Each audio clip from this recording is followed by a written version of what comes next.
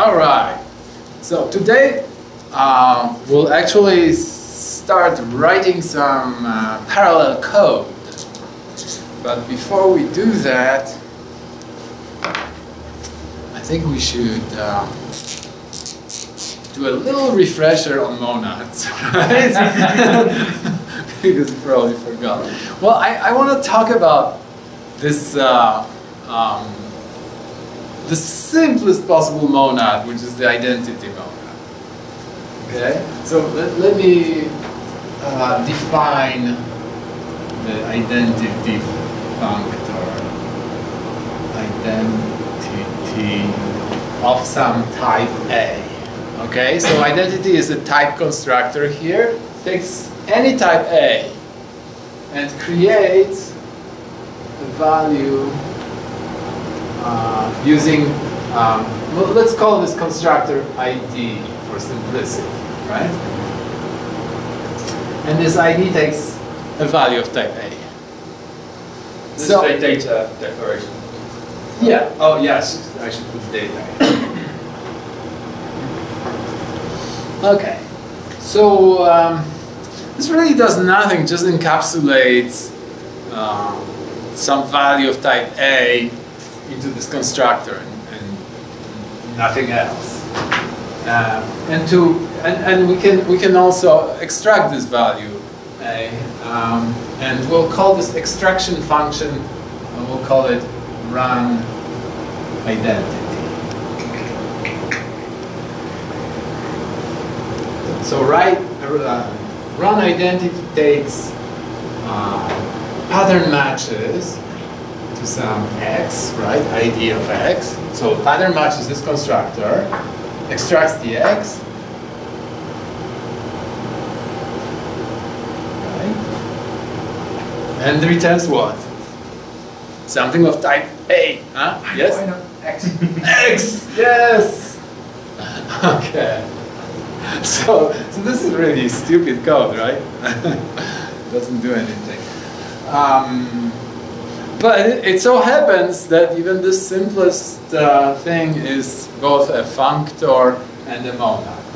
So the functor thing I'll leave you as an exercise. But let's do the monad. So instance monad identity.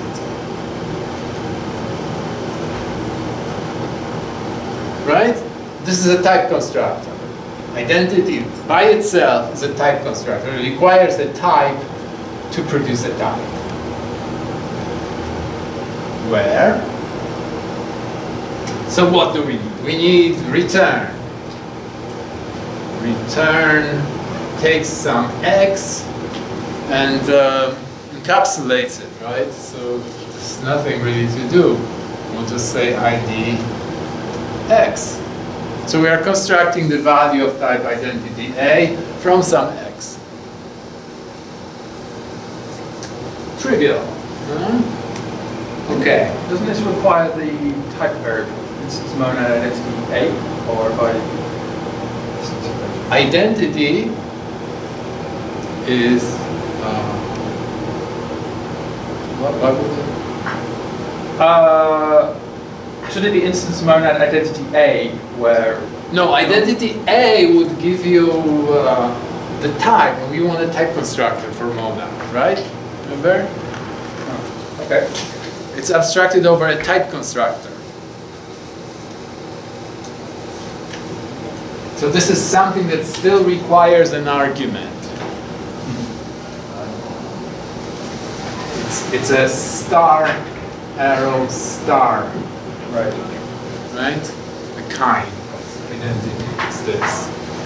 Okay, so now we want to do, I don't know what to write, IX, maybe that will be like a monadic value of type identity A, bind to some function f. Right, the continuation. So we have an object of type identity A, and we want to bind it to a function. The function takes A and return some identity B. Right? So this is like applies the arrow in this function. And how do we define this? Well, so we have to return identity, so we'll put ID here. So that's the constructor of the stuff. And of course we'll apply f to something. What should we apply it to? Well, we'll just do run identity on this ix, right? So we'll f applies to run identity of ix. So ix is a thing of the type identity A. So run identity takes identity of x and returns an x, right? Wait, I So thought we can act with f on this. I thought f takes a F takes A and returns identity B. returns identity B. So why are we wrapping that in identity in id? Oh, Because F. thank you. Yes. No. Overkill. All right, good. I'm not great. Okay, so you understand this. That was a test. Okay, F returns identity. Yes. So, this is identity. Now, I want to show you the eval monad. So, Simon doesn't really show the definition. He just says, you know, import this from the library. But I will show you the definition. What the heck? Why not? Right?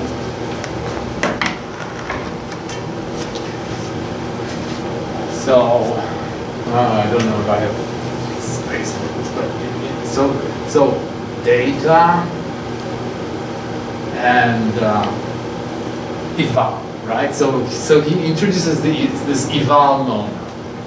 Eval of A equals, and he doesn't say that, but this is defined as, the constructor is called done, and it takes A. Okay? So, you see the similarity? Okay, so eval is sort of like the identity monad, right? So it has, does it have run eval? Yeah, absolutely. Run eval. It takes done of A and returns A, right? Well, done of X, I call it X. Okay. I can call it A if I want. So that's identical, right? Now let's define the monad instance. So, instance monad, I will use this squeezed font because I'm getting instance monad eval, where? So return x is just equal to x, right? So I'm just repeating this as changing ID to done. That's all I'm doing, right?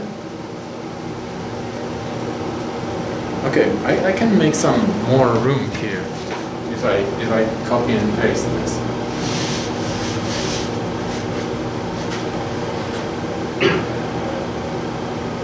So F acting on run identity. Move the camera back. Okay, and now we have to define bind. But let me do a little trick here, okay? It's really the same thing, right? I'm going to, instead of putting ix here, I unpack it right here. Instead of run identity, I'll just unpack it here, okay? Everybody agrees that it's fine? F equals fx. It's kind of simpler, right? It does the same. Instead of here it's unpacking it using run identity, and here it's unpacking it using pattern matching. So now that's simply constructed public. Yeah. So is it general they're public except for IO? Well, okay, so the thing is that this stuff is defined in a separate module, right? So the module can decide, you know, I want to export the constructor or not. And this module decides not to export the constructor. However, the instance is defined in the same module. So inside that module, you can use the constructor. Outside of this module, no. Okay?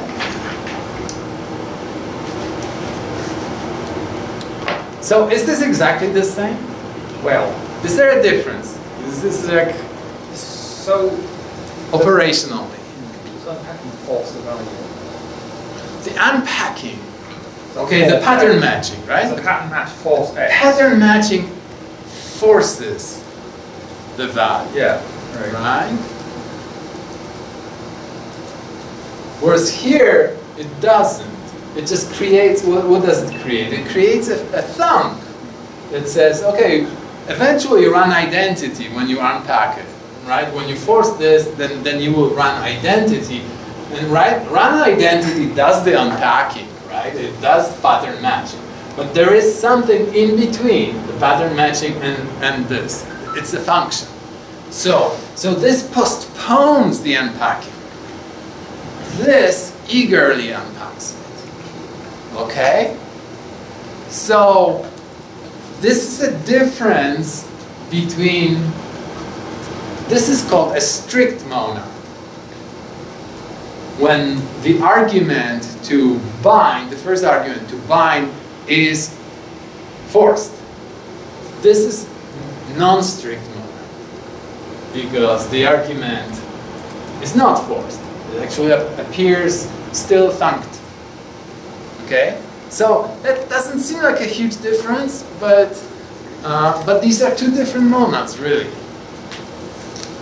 Semantically, they're the same, but operationally, something happens, right? So this makes a difference, for instance, if X is divergent, if X is calculated from some, you know, infinite loop, or if X throws an exception, runtime exception, then these two are different. Okay? So the eval monad is exactly like the identity monad, except it's forced. It's strict. Okay? So now I can forget about the identity monad. This is just an interesting thing to know.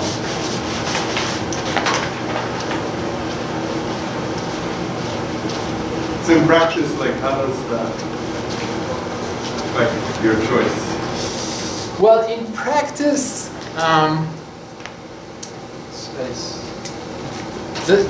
the difference is that in many cases we don't want to start the evaluation too early, right?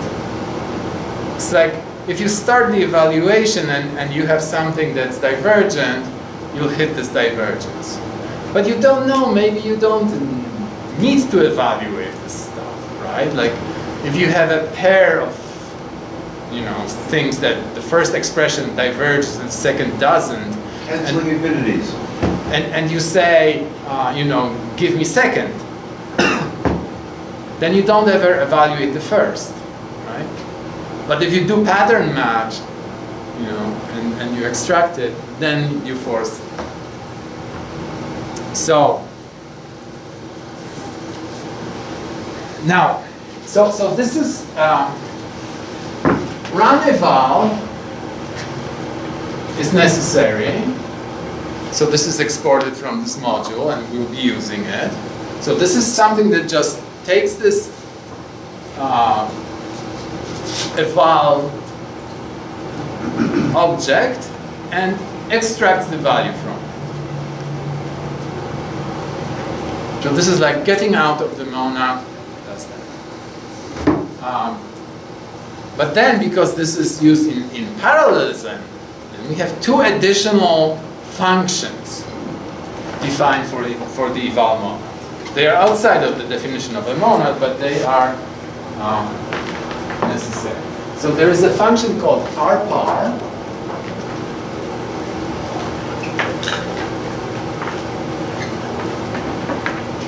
and it's of the type A eval A. And there's function rseek, which is also of the same type, A eval A. However, they do different things. So this one takes an expression of type A and says, I'm going to run this expression in parallel. Okay, so if you remember from the previous presentation, this starts a spark. So this is something that creates a spark for A. And it will be executed in parallel if there are additional processes. They steal the spark. rseek, on the other hand, says, before you return, evaluate A fully. Okay, so it was very similar to seek. Now, seek is actually a very tricky function. Did I talk about this? A little bit in the beginning. Yeah. So seek does not guarantee that the second thing will not be evaluated before the first thing. Now this one does. Okay? Now why is this returning eval A? That's a very good question, and it's a very deep question actually, because originally the first implementation of this was returning a unit. It's just, okay, so I spark this stuff, and what do I do with it? I return a unit. It's just an operation that sort of has a side effect of sparking something. It doesn't have to return anything, right? So this is like, but later I'll tell you a little bit, maybe not the whole story, about why we actually use the eval monad to encapsulate this instead of just returning a unit. It's like a uniqueness typing thing. Because every eval. No, actually it has something to do with garbage collection. I know. You wouldn't think about it, right? But it does. Yeah. Okay, so the important thing about this is that the evaluation of these things is done to weak head normal form. Okay? So it just evaluates the top of the expression. Like if it's a data, it will just evaluate the constructor. We'll find out how it was constructed from something, right? And this something will still remain as a thunk. It will not be evaluated. And this actually turns out to be like more basic than deeply evaluated. So if you create these primitives that do shallow evaluation, right, then it's easy later to do deep evaluation rather than the other way around. From deep evaluation, you kind of can't get back shallow evaluation. So now, how is this used in practice? So let me write a little program that calculates the value of a function f. Let's say this function f takes a long time on two different arguments. So f of x and f of y, right? It might return different results, right? And the execution of function f might take longer. So we will say, okay, do in parallel rpar fx, and also do in parallel fy. Okay. Now this thing, rpar, returns an eval of A. So the result of this, in do notation, so we have to put do here somewhere. Do. We are in the do block because we are doing monadic calculation, right? So rpar will return some x prime. Okay. So in reality, it returns eval of x prime, but under do, we write it as if it were returning x prime. And rpar of fy will return some y prime. Okay? So now that we have both of these guys, we can say, okay, then return a pair, x prime, y prime. Okay? And in order to get this pair, okay, return will put this inside the eval monad, right? So the whole result will be an eval of a pair, right? So we have to run eval on top of this. Run eval will extract the value of this pair from the monadic value. Okay? So we got inside the monad using do, we do monadic calculation, and then we extract back to normal world, non-monadic world by doing run eval. So when this program is executed and this pair forced by, let's say, printing it, right? Then what happens is a spark is started for fx, a spark is started for fy, and they maybe will start executing in the background if some other processor steals it, right? So the diagram for how this thing runs is, and let's suppose that the first one takes longer, right? So the evaluation of fx takes longer. It starts here and just goes on. The evaluation of fy, let's suppose it's shorter. Now, when the return happens, the return happens right here. Because all what it does is start a spark, return. So the execution of this stuff is just like start, return. Okay? And then this stuff can go on in the background. We don't have to force it yet.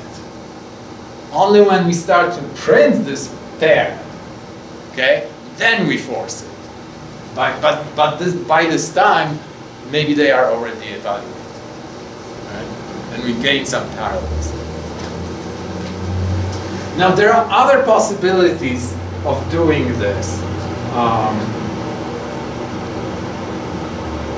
For instance, we can say rseek here. If we do rseek here, then this will spark, fx will be sparked, but fy will be evaluated at this point, right? So return will only happen after fy is evaluated. So in this case, return happens here. Okay, so that's the return.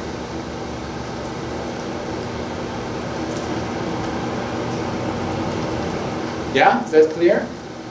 I mean, fx can be going on, you know, it can be going on a long time, right? But as soon as fy finishes evaluation, then we can execute return, this function return, right? So rseek says, do this, actually do this on my processor, right? This can be stolen because it goes into a spark pool. This will be executed on the same processor. So these two are sequenced. First, this will have to finish, and then return will be executed. Okay? There are more possibilities. We can do rpar And before we return, so let me erase this and copy and paste. And we can say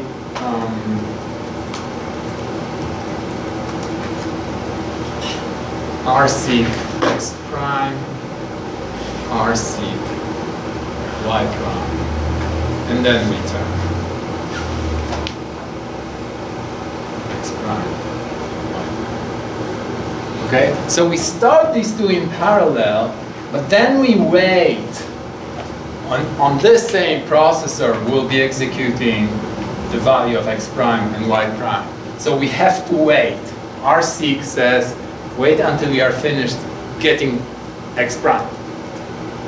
And this will block, waiting for this guy to finish. And this will block then, waiting for this guy to finish. So return will happen really here.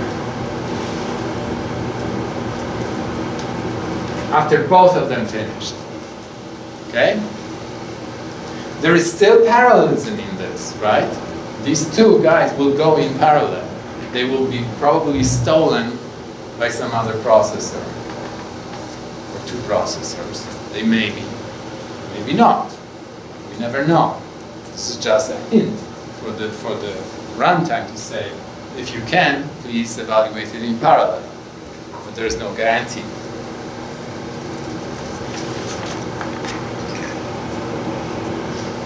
So now the second example in the book is more complicated, okay, but also more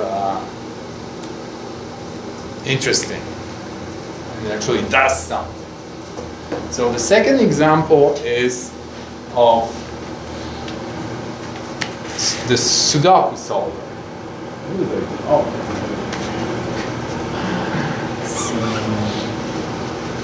Let me leave this stuff. R.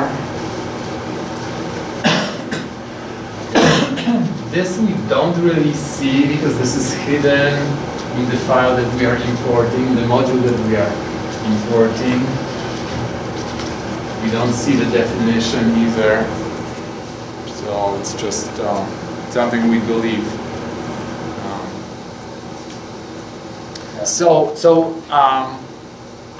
So he doesn't show the Sudoku solver itself. I mean, there is just a function called solve that, given a Sudoku puzzle, I think everybody knows what Sudoku is, right? Okay, it returns a maybe. Why? Because not all Sudoku puzzles have a solution. Right? So it will return nothing if there is no solution, and it will return just solution if there is solution. So there is this function solve, and it takes a puzzle which is actually a string and returns maybe. I hope this is maybe great. Yeah. I have to solve for that for you. Maybe solution. Which solution is also a string. Yeah.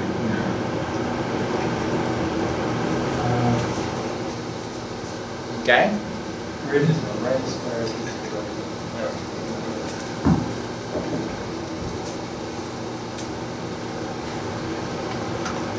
So, given this, that we have this, the program starts with a bunch of imports. So it's like in C++ or C, you have include, and that includes the header file. In Haskell, you have this import. So you say import, and you give it a qualified module name. Module names are things with dots in between names. Right? So you have a bunch of things. Like you import Sudoku, you import, what is it? Control exception. I'm not really sure for what it was used. Yeah, I mean, some of these imports might not be. System environment is just to get the command line argument, and data maybe is to get the function is just. Okay, so let me write the main function then. And I can be looking there, or I can be... Alright, I can get rid of that. That's distracting. So the main function is a do, right? In what monad? What is this do? IO. IO, right? Because main always has the type IO. So we are inside the IO monad, and we can do a bunch of stuff inside the IO monad. Okay, so first we call this function getArgs. GetArgs. And this is also a function that, well, it's not really a function, it's a function of no arguments, right? Yes? Actually, I had a question. It might be not like the right timing, but maybe there's going to be better timing. So like, here we are in the IO monad, and we can use do notation with the arrows to do like IO operations. But then sometimes, maybe it's also a monad, right? And you could use do notation with maybe, and extract just and all that. But you can't like mix and match them. How is it possible? Oh, mixing and matching, like combining two monads. Yeah, that's done by monad transformers. Yeah, it's a little bit messy stuff. Okay, so I just wonder if there's ever a good time to get into that. I was just curious. Like, I would love to use like the do notation for IO, and then in the middle of it, I would like to extract something from a maybe without doing a case and get that whole.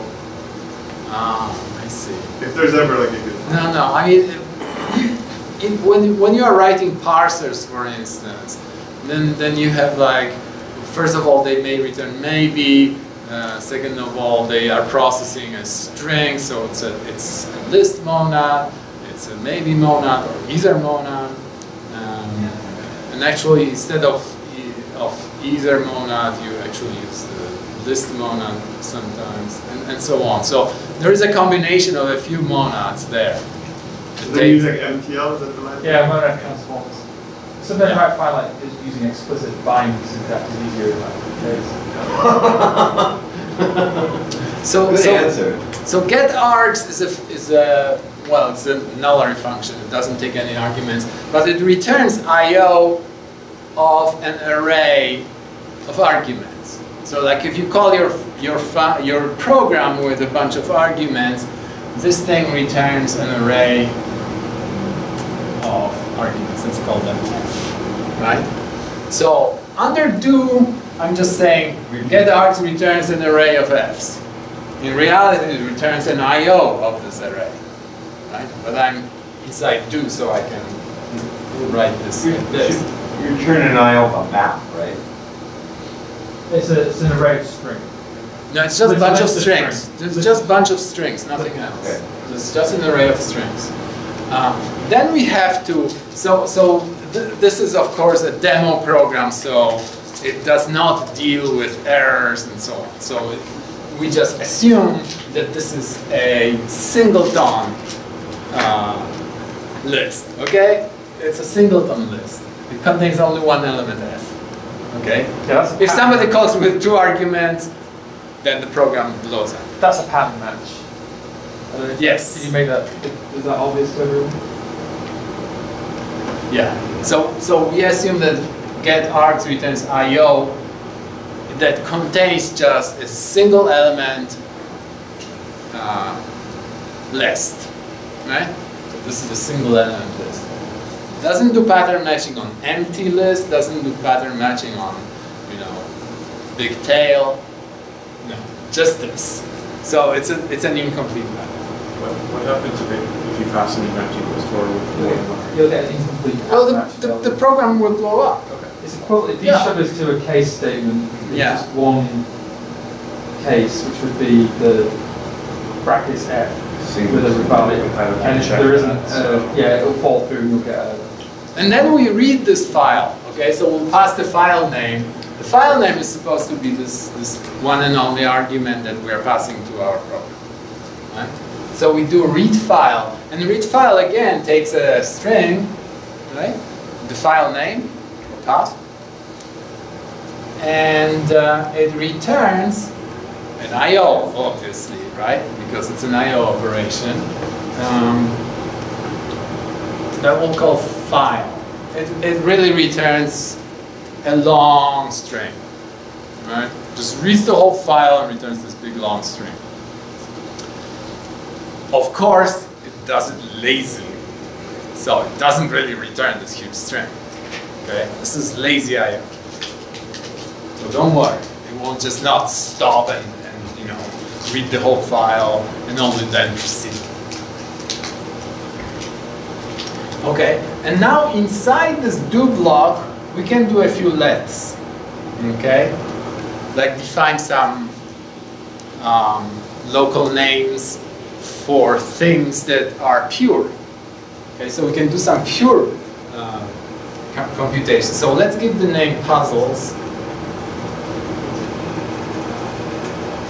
to the application of the function lines to file. Right? Okay, so this is a pure function now. We are not in the I/O monad. We are just inside this let statement. So we do pure stuff. Lines is a function that takes one huge string and splits it on the boundaries of new lines. Right? So it turns the whole file into lines. That's why it's called lines. A very useful thing. So it returns puzzles, because there is one puzzle per line in this file, we're assuming. Okay? No error checking, nothing. Just go blindly. So here's an array of strings, and these strings represent the puzzles. Now, I mean, they are encoded like as, what is it? How many numbers? Yeah, it's puzzle 81. Plus some gaps. Yeah? Okay. Okay. So, plus, I think they use an asterisk for unfilled or minus sign. Doesn't matter. So there's some symbol. Okay. So we have puzzles. And this is pure computation. Inside the same let, we can define more variables or names. Solutions. You can say solutions. How do we get solutions? Well, we have the solve function, right? So we want to apply the solve function, but we want to apply it to a whole array of puzzles, right? So we'll do map. So let's just map solve on puzzles. Right? So this works on a single puzzle, but puzzles is an array of puzzles. So mapping solve on puzzles will return an array of solutions. These solutions are, of course, the maybes. Okay? Now what do we want to do? Oh, and by the way, let statements inside the do block, they just become statements. They don't need the in. Okay? So this is why when you are in GCHI,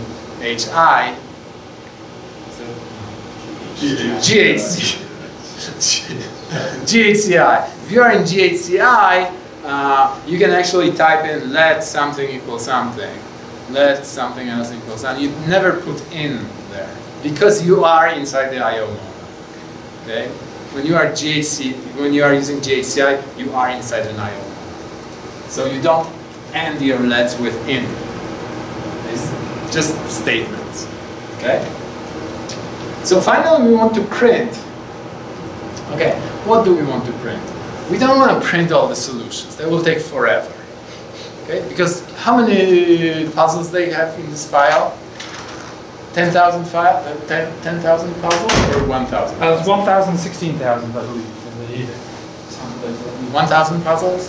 Yeah. Okay, so it's 1,000 puzzles. If we printed all these solutions, it would take forever. 1,000, 16,000, 49,000, 51. at the sample data sets. They have bigger ones too. Okay, Yeah. good. So we just want to print the number of solutions, which will, but we want to force the program to evaluate these solutions. So how can we force it to evaluate these solutions? Okay, and that's a very clever thing. Let me write it down and then I'll explain. So $, print, $, length of an array, right? Another $. And now we do filter is just solutions.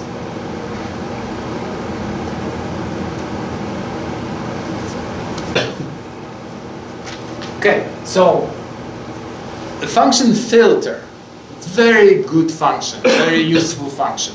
Filter takes an array, a list, sorry, takes a list and a predicate. The predicate is something that, it's a function that returns a Boolean, right? Yes or no, yes or true, false, true, false, true, false, right? So, that's a function from this data maybe.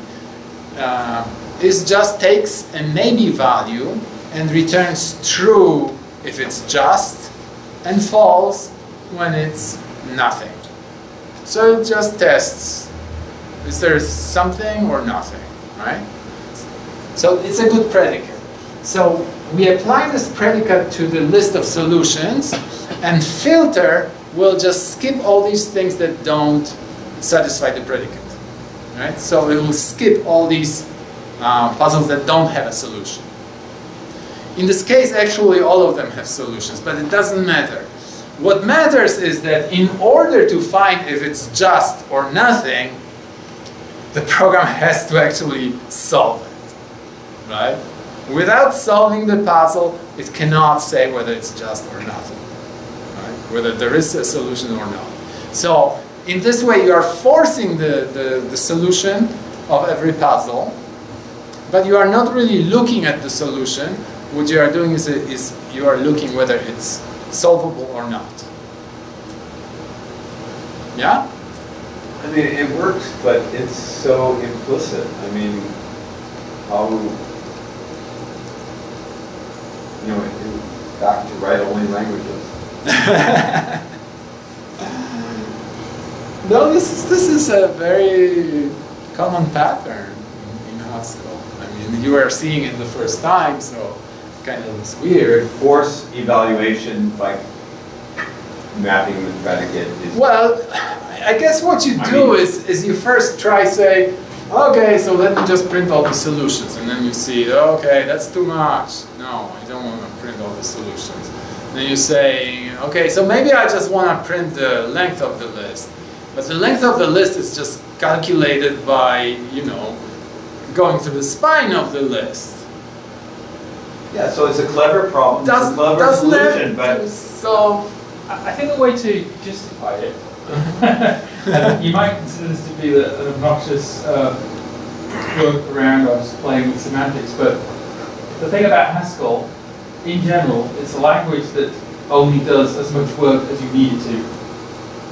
And if in order to evaluate the length of that list, you don't need to evaluate all. It will do it very, very quickly. No, I understand. So Richard is a hacker genius. Bartolo is a hacker genius. But I come across this code on GitHub.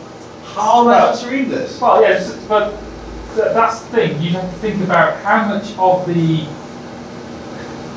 objects containing the Sudoku puzzle needs to be evaluated in order to compute the length of the list. Well, none of it. So in order to compute whether it's a valid solution or not, well, you have to compute all of it. So, yeah, okay, it's a trick. But I mean, that was very smart, Richard. I'll hire you, but I can't read the code. So, this is just a common pattern in Haskell.